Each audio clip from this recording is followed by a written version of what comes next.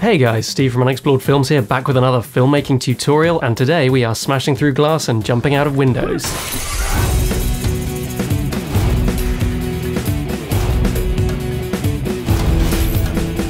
So this is an effects shot that I'd been wanting to try for a little while. It's basically similar to something that you would see in an action film where characters jump through a window or fall off a ledge and the camera actually tilts down so that you can see where they fall. Now the first thing to say is this is definitely not the easiest or most basic way to film a window smash effect. I've seen versions of this effect just done on a tripod or as a sequence of shots where it just cuts between one shot inside and one shot outside the house. But I wanted to make this look like a single unedited long take because I love it when films use long takes instead of quick cuts in their action scenes. I just think it looks so much more impressive, plus I'm always trying to make these effects the very best they can be, just using the tools I already have. And if you're enjoying these DIY Hollywood effect tutorials, please subscribe and you will get to see some more.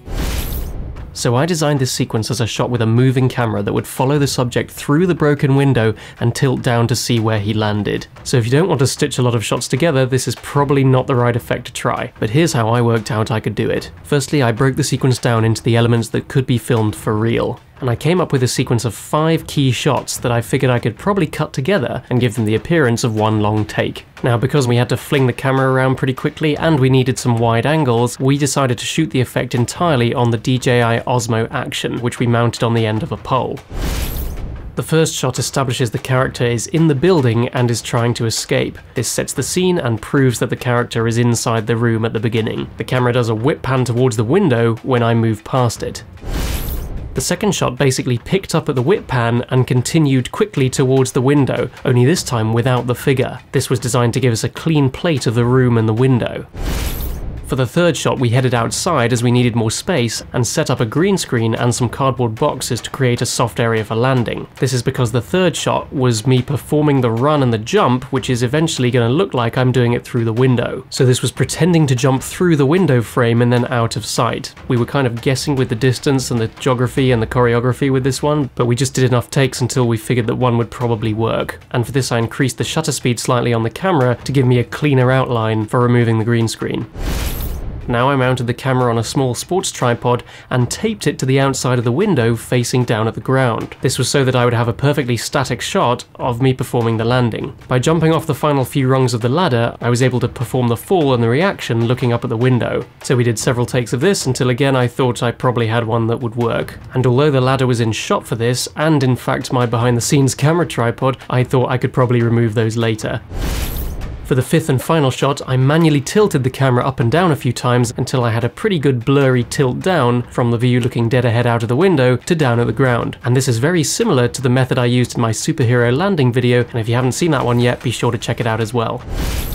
So once I'd filmed everything, I headed into my edit bay and loaded the clips up in Adobe Premiere Pro. I started by choosing my favorite takes and putting them in order on the timeline, starting with shot 1, then we're going to cut to a combination of shots 2 and 3 of the empty window and the figure jumping in front of the green screen, and then into shot 5 of the tilt down, finally finishing with shot 4 of the landing. So I trimmed these clips down in Premiere and tried to get the timing right, and then moved them into After Effects to build the final shot. And you can do this by selecting your clips, right-clicking, and go to Replace with After Effects Composition. This will move them all into After Effects in exactly the same places and you can continue working there. Now some of what I'm going to be doing you can do in Premiere as well, but for anything with a lot of layers, and this was a lot of layers, I prefer After Effects because I think it just gives me more control. So the first thing I did was extend the clip of the figure running into the room over the clip of the empty room. And by turning the opacity down to halfway, I could neatly line one up on top of the other in exactly the same place. This is so that the whip pan is going to help disguise the join between the shot with the figure and the shot without the figure. Next I used the pen tool to create a mask around the figure running into the room. This means that now we have the figure running into the room as a completely separate layer on top of the shot of the empty room facing the window. Next I took the shot of me performing the jump outside and tried my best to line up the figure in this shot with the figure inside the room. This is because at some point between the whip pan and the window, we are actually going to do a subtle blend to get from one figure to the other. Once I'd lined up the figures pretty well and thought I had the timing pretty good with jumping towards the window, I used key lights to get rid of the green screen and refined the matte a little bit using the settings under screen matte. This provided a pretty clean key around the figure. Of course, the problem was that the green screen wasn't nearly big enough, so I had to mask out the rest of the figure, again using the pen tool, and you could probably also use the rotoscope tool for this if you prefer. This now gave me a clean layer of the figure performing the jump, which I could drop in over the layer of the window. I had to do a quick bit of color correcting to darken it right down, then I started doing a bit more creative masking to blend the two figures together so that there isn't a single frame where one changes to the other, but you've already started to see the second figure before the first one has ended. So this was just down to a lot of trial and error and just trying to make the movement look smooth. So after a while I'd got that to a pretty good point where one figure changes to the other and you can't really see the change, and I raised the brightness back to its normal level when the figure gets closer to the window. Now, I didn't actually use the real view out of the window, partly because it's actually 3 windows and it has these plastic pillars down the middle, so I cut out the entire window right down to the windowsill using the pen tool and keyframed it. This now gave me the shot of the empty room, but with no view visible through the window. What I could then do was take a freeze frame of the beginning of the tilt down shot and actually use that as the view that is going to appear. So now I could basically line up the freeze frame of the view over the original view through the window. So I just worked backwards and manually keyframed the position and the scale. And as the camera started to move around the corner and the image wouldn't have looked realistic, I turned on the 3D effect and keyframed the Y-axis to actually spin the image slightly. Finally, a bit of color and motion blur helped make this look like it was an overexposed view through a window at the beginning of the shot. On a side note, if you think the freeze frame isn't wide enough to cover the edges, you could build a digital extension to this by taking multiple photos in different directions, and if you want to see how to do that, watch my tutorial on how to transition from a drone shot to a gimbal shot when you move through a window, because it's exactly the same process I did for the interior in that video.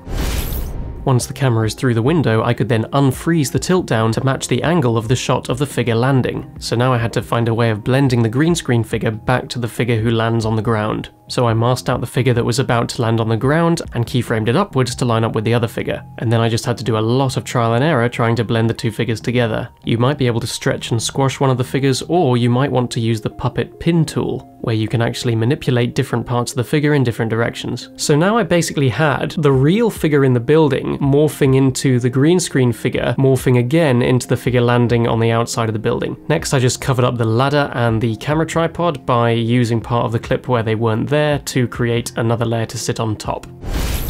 Next, I created some breaking glass by adding a new solid and just made it very, very light blue. I then added the shatter effect, changed the shape from bricks to glass, changed the repetition to 50, the extrusion depth to 0.1, and then under physics I changed gravity to 10, and then I keyframed the radius from 0 to 0.4 about 10 frames later. Then if you change the view to rendered, you will see what After Effects has created. This gave me a fairly basic shatter effect on the solid, so now I just turned the opacity right down to about 30% to make it transparent and look more like glass. And in order to make this more realistic, I also added some real glass shatter from Video Copilot's Action Essentials, which I've had for a long time. And on here you can actually see some light shining on parts of the glass, and it looks less fake because it's a real element. Next, I wanted to add some pieces of glass landing, but I couldn't really find any, so I created my own as a layer in Photoshop using some stock images of glass, and then cut these out as masks and just timed them to land in various places near the figure.